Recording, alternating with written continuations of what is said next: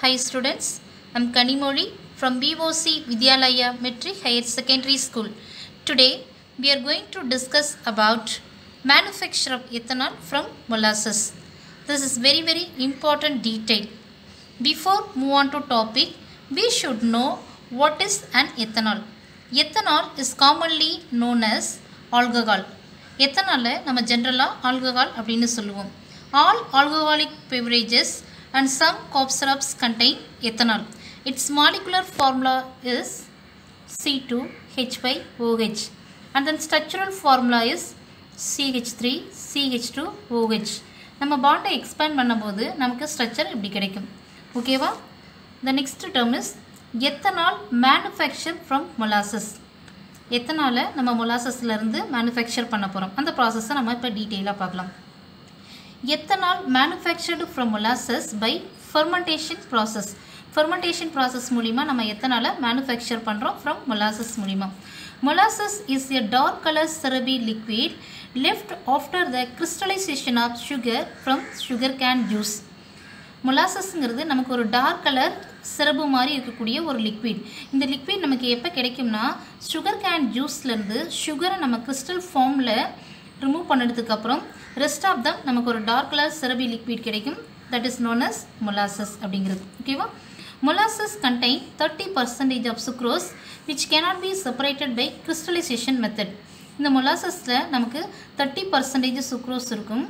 இந்த 30% சுக்ரோஸை நம்ம crystallization method மூலமா நம்மளால என்ன பண்ண முடியாது, செப்பரேட் பண்ண முடியாது. ஓகேவா? இந்த molasses தான் நம்ம என்னவா கன்வெர்ட் பண்ண போறோம்னா எத்தனாலா கன்வெர்ட் பண்ண போறோம் by following steps. ஓகேவா?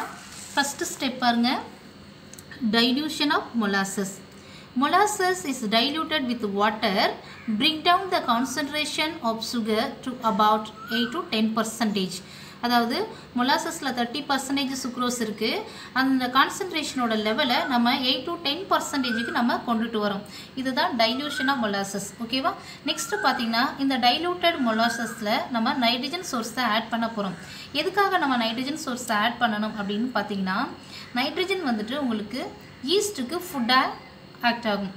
இங்கே ஏன் ஈஸ்ட் வந்துன்னு பார்த்தீங்கன்னா ஈஸ்ட் தான் சுக்ரோஸை நமக்கு என்னவா கன்வெர்ட் பண்ண போகுதுன்னா எத்தனாலா கன்வெர்ட் பண்ண போகுது. ஈஸ்ட்டுங்கிறது இட் இஸ் ஏ மைக்ரோ ஆர்கனிம்ஸ். அது ஒரு மைக்ரோ ஆர்கனிம்ஸ்ங்கிறனால இட் நீட்ஸ் ஃபுட்டு. அந்த ஃபுட்டாக தான் நமக்கு நைட்ரஜன் சோர்ஸ் ஆக்ட் ஆகும். ஓகேவா? If the nitrogen content of the molasses is poor, it may be fortified by the addition of ammonium sulfate, ammonium phosphate. அதாவது இன் ஜென்ரலாகவே mollassesல enough amount of nitrogen present ஆயிருக்கும். Sometimes இது இன்சஃபிஷியண்ட்டாக இருக்கும் பட்சத்தில் நம்ம நைட்ரஜன் சோர்ஸை ஆட் பண்ணுறோம். என்னென்ன நைட்ரஜன் சோர்ஸை ஆட் பண்ணுறோம்? Ammonium sulphate, ammonium phosphate. ஓகேவா? நெக்ஸ்ட் பாருங்க, செகண்ட் ஸ்டெப்பில் கிடைக்கக்கூடிய இந்த சொல்யூஷனை நம்ம ஒரு லார்ஜ் ஃபர்மெண்டேஷன் டேங்கில் எடுத்துக்கிறோம். எடுத்துக்கிட்டு இப்போ இதனோட நம்ம என்ன ஆட் பண்ண போகிறோம்னா ஈஸ்ட் நம்ம ஆட் பண்ண போகிறோம்.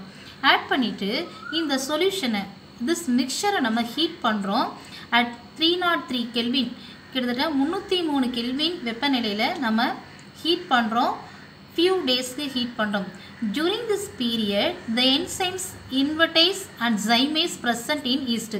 இந்த டைமில் நமக்கு ஈஸ்ட் வந்துட்டு ரெண்டு என்சைம்ஸை செக்ரீட் பண்ணும். அந்த என்சைம்ஸ் என்னன்னு பார்த்தீங்கன்னா இன்வர்டேஸ் அண்ட் ஜைமேஸ் அப்படிங்கிறது. ஓகேவா? These enzymes converted sucrose into ethanol. இந்த enzymes தான் நமக்கு சுக்ரோஸை எத்தனாலா நமக்கு கன்வெர்ட் பண்ணுது. ஓகே, இதுக்கான ஃபார்முலா பாருங்க. சுக்ரோஸ்க்கான ஃபார்முலா C12H22O11. ஸோ இதனோட நம்ம வாட்டர் ஆட் பண்ணி டைலூட் பண்ணுறதுனால H2O. இப்போ இந்த சுக்ரோஸ் இருக்கு இல்லையா, இந்த சுக்ரோஸை இன்வர்டைஸ் இங்கக்கூடிய என்சைம்ஸ் என்னவா மாற்றுதுன்னா குளுக்கோஸ் ஆகும், ஃப்ரக்டோஸ் ஆகும் மாற்றும். குளுக்கோஸுக்கும் ஃப்ரக்டோஸுக்கும் சேம் மாலிகுலர் ஃபார்முலா தான், பட் ஸ்ட்ரக்சரல் ஃபார்முலா டிஃபர் ஆகும். C6H12O6 glucose, ஃப்ரக்டோஸுங்கிறது C6H12O6. ஓகேவா? இப்போ குளுக்கோஸோ ஆர் ஃப்ரக்டோஸோ நம்ம எடுத்துக்கிட்டு இந்த குளுக்கோஸ் ஆர் ஃப்ரக்டோஸை ஜைமேஸ்ங்கக்கூடிய என்சைம் என்னவா மாற்றுதுன்னா 2 மாலிகுல் ஆஃப் எத்தனாலாக நமக்கு கன்வெர்ட் பண்ணுது. ஓகேவா? இந்த எத்தனால் நம்ம டெக்னிக்கலாக என்னென்னு சொல்லுவாங்கன்னா வாஷ் அப்படின்னு சொல்லுவாங்க. அதோடு நமக்கு கார்பன் டை ஆக்சைடு ஃபார்ம் ஆகும். இது கேஸியஸ் ஃபார்மில் வெளியில் நமக்கு எவால்வேட் ஆகிடும். ஓகேவா? நெக்ஸ்ட்டு பாருங்கள், நமக்கு கிடைச்ச இந்த வாஷை வந்துட்டு நம்ம டிஸ்டிலேஷன் ப்ராசஸ்க்கு உட்படுத்த போகிறோம். ஓகேவா? இப்போ இந்த வாஸ்ல எவ்வளோ பர்சன்டேஜ் நமக்கு ஆல்கஹால் இருக்குன்னா 15 to 18% நமக்கு ஆல்கஹால் ப்ரெசென்ட் ஆயிருக்கும். ஓகேவா? Now it is subjected to a fractional distillation. இப்போ நாம் இதை ஃப்ராக்ஷனல் டிஸ்டிலேஷன் எடுத்துக்கிறோம். எடுத்துக்கிட்டதுக்கு அப்புறம் நமக்கு இப்போ என்ன கிடைக்கும்னா ஒரு aqueous சொல்யூஷன் ஆஃப் எத்தனால் நமக்கு கிடைக்கும். இந்த aqueous சொல்யூஷன் ஆஃப் எத்தனாலில் 95.5% எத்தனாலும் அண்ட் 45.5% நமக்கு வாட்டரும் ப்ரெசென்ட் ஆயிருக்கும். இந்த எத்தனால நம்ம என்னன்னு சொல்லுவோம்னா ரெக்டிஃபைட் ஸ்பிரிட் அப்படின்னு சொல்லுவாங்க. ஓகேவா? This mixer ரிஃப்ளெக்ஸ்டு by குயிக்லைம் for about 5 to 6 hours. இந்த மிக்சரை நம்ம ரிஃப்ளெக்ஸ் பண்ணுறோம் 5 to 6 ஹவருக்கு வந்துட்டு. ஓகேவா? இதோட குயிக்லைம் ஆட் பண்ணி நம்ம ரிஃப்ளெக்ஸ் பண்ணுறோம். தென் நம்ம 12 ஹவர்ஸ்க்கு அதை எந்த விதமான டிஸ்டர்பன்ஸ் இல்லாமல் நம்ம அப்படியே ஸ்டாண்டர்டாக ஒரு பிளேஸில் வச்சிடறோம். Okay, now we get 100% pure alcohol. This is known as absolute alcohol. இப்போ நமக்கு 100% பியூர் ஆல்கஹால் கிடைச்சிருச்சு. இதுதான் அப்சல்யூட் ஆல்கஹால் அப்படின்னு சொல்லுவாங்க. ஓகே, ஸோ எத்தனால நம்ம மொலாசஸில் வந்து எப்படி ப்ரிப்பேர் பண்ணுறோம் அப்படிங்கிறத பார்த்தோம். Very very important detail. Next நம்ம பார்க்க போகிறது எத்தனாலோட யூசஸ். ஓகே, நெக்ஸ்ட்டு பார்க்க போகிறது யூசஸ் ஆஃப் எத்தனால். எத்தனாலோட யூசஸை பார்க்க போகிறோம். ஓகேவா? ஃபஸ்ட்டு யூசஸ் பாருங்கள். இன் medical vibes as an antiseptic.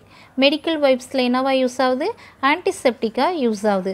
Second point, as an antifreeze in automobile radiator. Automobile radiator நமக்கு என்னவா யூஸ் ஆகுது? ஆன்டிஃப்ரீஸாக யூஸ் ஆகுது. தேர்ட் பாயிண்ட் பாருங்கள், நம்ம ஹேண்ட் சானிடைசர்லாம் இருக்கும் இல்லையா, அதில் எத்தனால் ப்ரெசென்ட் ஆகிருக்கும். இந்த எத்தனால் என்ன பண்ணுன்னா மைக்ரோ ஆர்கானிம்ஸான பாக்டீரியா, ஃபங்கை இதை எல்லாத்தையுமே டெஸ்ட்ராய் பண்ணும். ஃபோர்த் பாயிண்ட் பாருங்கள், it is used as a solvent for drugs, oils, fat, perfumes and dies. அதாவது சால்வெண்ட்டாக ஆக்ட் ஆகும். Drugs, oils, fat, perfumes, dies இதெல்லாம் கரைக்கக்கூடிய ஒரு சால்வெண்ட்டாக நமக்கு ஆக்ட் ஆகுது எத்தனால். ஃபிஃப்த்து பாயிண்ட் பாருங்கள், it is used for preparation of methylated spirit.